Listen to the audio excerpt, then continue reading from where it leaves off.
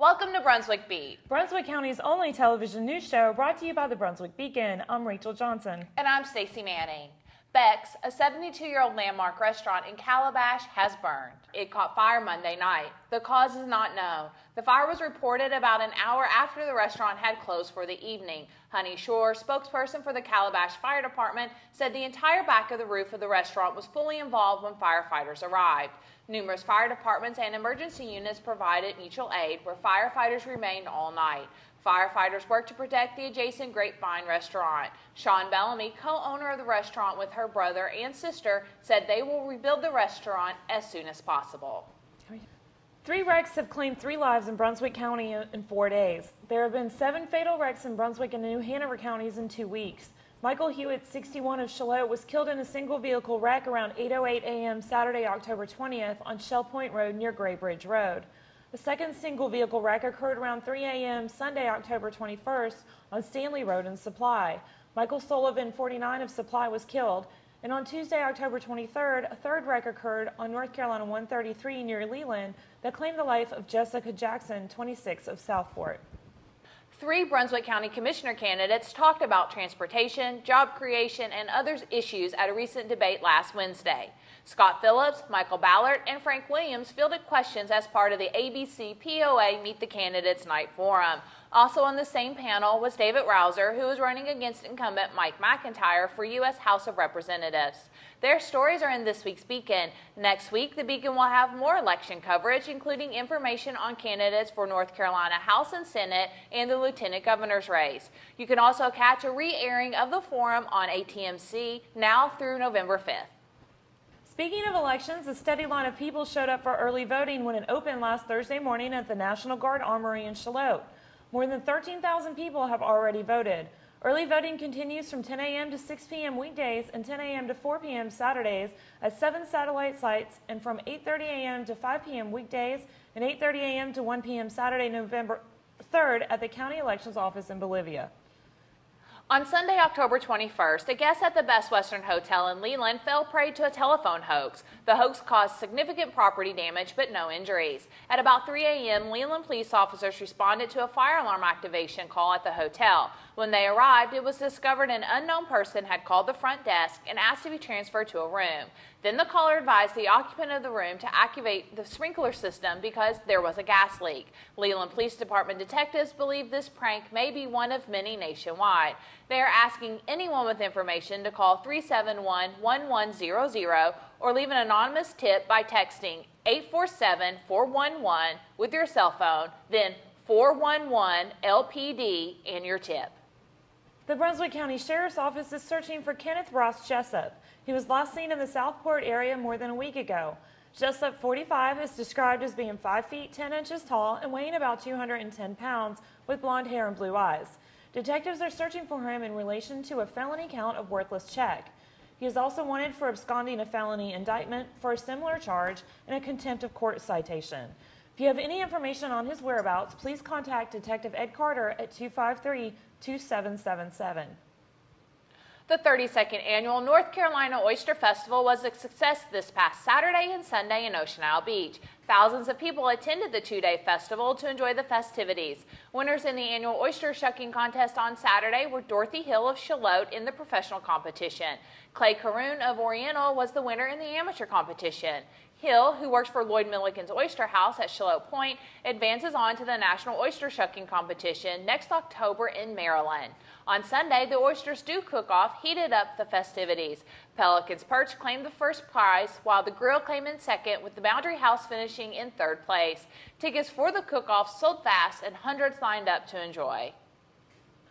Festival by the Sea will once again light up the last weekend in October in Holden Beach. It kicks off with the Festival by the Sea parade at 10 a.m. Saturday down the Holden Beach Causeway. This year's parade marshal is Simetria Ruiz of the Discovery Channel's hit reality TV show Swamp Loggers. Festival hours are 9 a.m. to 5 p.m. Saturday and 9 a.m. to 4 p.m. Sunday. There are more than 125 arts and crafts and food vendors, as well as a kids area scheduled to be set up under the high-rise bridge on the island. Admission and parking are free. There will also be a horseshoe tournament at 11 Saturday and a sand sculpture contest Saturday afternoon on the beach at the Jordan Boulevard Access. Judging starts at 3 p.m. Details about the festival's entertainment lineup are in this week's Tide section of the Beacon. Brunswick County's C.C. Martin just returned from recording an album in Nashville and is having his debut performance here in the county on Saturday. Martin is headlining the first Brunswick County Fall Country Music Festival. The event will be in the parking lot at Planet Fun on Saturday. Martin takes the stage at 3:45, but music begins at 1 p.m. There are activities and vendors scheduled for the entire day, including an adult and children's Halloween costume contest. Tickets are $5. If purchased in advance, a $5 ticket includes a $10 game pass for Inside Planet Fun. Call 755-2386 for more information. And read more about C.C. Martin and his country music dreams on the front of this week's Beacon, available on newsstands now.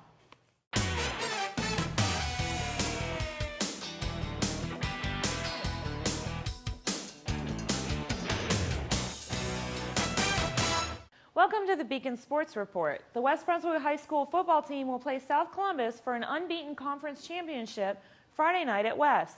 The Trojans, 5-0 in the Waccamaw Conference and 5-4 overall, routed winless West Bladen 41-13 last Friday night. The win clinched a tie for the conference championship. South Brunswick High School junior Ashley Sloop shot a 6-over-par 78 and won the Waccamaw Conference Championship Golf Tournament on October 15th at the members course of St. James Plantation. Slope also led the Cougars to the team title. West sophomore Cameron Smith finished second. She had 5 pars on the front 9, including one of the par 5 first hole. On the back 9, she played her last 5 holes 1 over par. South sophomore Jansen Jones finished in 3rd place. South Brunswick runners finished 1-2 in the Boys Conference Championship cross-country race, but West Brunswick won the team title over the Cougars on October 16th.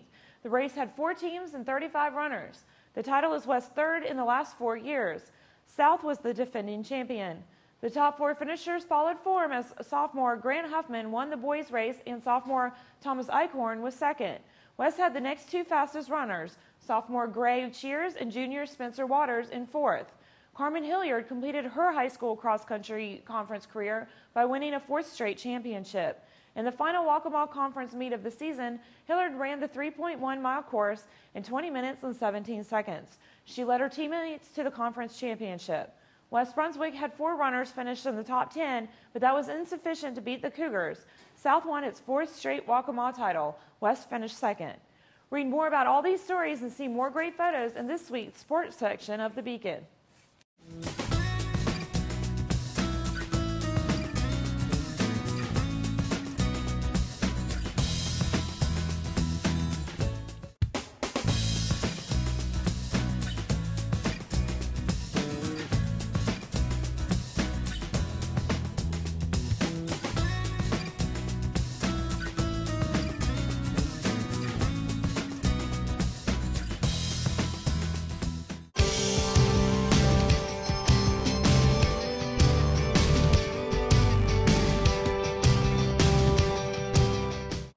I'm out at Brunswick County Animal Shelter today with Erin Brown with A Perfect Day Photography. Hey. Erin, you're out here a lot, aren't you? Oh yes, all the time. Yes. At least 3 days a week. Yeah, she comes out here and shoots some fabulous photos of the animals here. So who have we got here today? This is Midnight. He is a black and tan border collie, about 10 months old. He's a very good boy. He knows his basic commands: sit, he can do a high five, he does it all for you. He sure does. I just met him, got acquainted with him, and he knows sit, and he knows how to shake hands and all that good stuff. Oh yeah. Okay. And about how old is he? Do we know? He's about 10 months old. 10 months old. He still has some puppy in him. And was he brought here as a stray or? An owner surrendered him, so he was in a home. Okay. And the owner was no longer able to provide care. Okay. All right then. And so come on out here and you can meet Midnight and all the other dogs. Oh yeah, we have plenty of cats and dogs. Okay. So come on out. They're out here on Green Swamp Road, and there's plenty of other homeless animals who need of great homes, and they're waiting for that great forever home. So come on out. Come on out. A musical version of The Color Purple will be at Odell Williamson Auditorium at 7:30 p.m. Saturday, October 27th, and 3 p.m. Sunday, October 28th. Doors open 30 minutes prior to performance times. This stage version of The Color Purple is directed and choreographed by Wilmington-based Kevin Green. It's based on the Alice Walker 1983 Pulitzer Prize-winning novel about the lives of black women in the 1930s rural Georgia. Tickets are $19 for adults, $17 for students and seniors ages 65 and older, and $9 for children ages 12 and younger. For tickets, call 755-7416 or visit bccowa.com. Celebrate the harvest and Halloween season and help homeless animals at the same time. Southport Oak Island Animal Rescue is having its third annual Harvest Fest from 10 a.m. to 2 p.m. Saturday, October 27th. Highlights include costumes, trick-or-treat, a silent auction, games and prizes, foods and drinks, a bake sale, a 50-50 raffle, and door prizes. SOAR is at 3376 St. Charles Place off Long Beach Road. For more information, call SOAR at 457-6340. Halloween at the Old Bridge in Sunset Beach will be celebrated from 5 to 7 p.m. Saturday, October 27th. Highlights include children's trunk or treat and a costume contest. Awards will be given for scariest, most creative, and funniest costumes. Other highlights include an apple eating contest, hot dogs, cider, a sweet treat, and music by local artists. Please bring a canned item for Brunswick County Street Reach. The event is organized by the Old Bridge Preservation Society. The Old Bridge is at 109 Shoreline Drive West in Sunset Beach, across from the town's fire station. This Friday, it's time to don a mask and make a difference in Brunswick County. New Hope Clinic is hosting a masquerade ball, and you're invited. From 7 to 10:30 p.m., the black tie optional event will be at 101 Stone Chimney Place and Supply. Tickets for the black and white mask party are $70 per person and are available by calling the clinic at 845-5333 and asking for Sheila Roberts.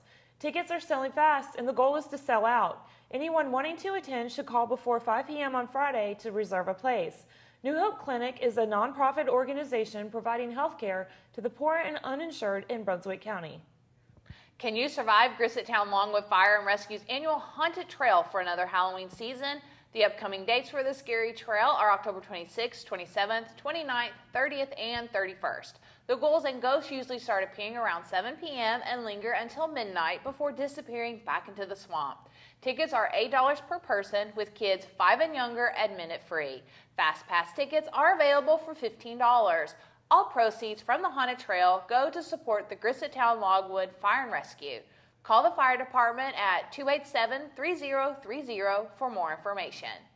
There is something spooky going on at West Brunswick High School, and one group of students is using its talents to get to the bottom of that mystery. The West Brunswick High School Theater Arts and Drama Club is performing Nightmare High School at 7 p.m. Wednesday, October 24th, and at 4 p.m. and 7 p.m. on Friday, October 26th, in the West Brunswick High School Little Theater. Admission is $3. Nightmare High School is a student-directed play and one you don't want to miss. For ticket information, contact Jennifer Negron at 754-4338, extension 1337, or email jcrichton@bcswan.net. That's all the time we have for tonight, but you can read all these stories and much more in this week's Beacon. If you have comments or suggestions for us at Brunswick Beat, you can email us at brunswickbeat@brunswickbeacon.com. Don't forget to follow the Beacon on Facebook and Twitter. Just search for Brunswick Beacon. Thank you for joining us, and don't forget to tune in next week for a brand new edition of Brunswick Beat, Brunswick County's only television news show. We close out this week's show with more images from the Oyster Festival.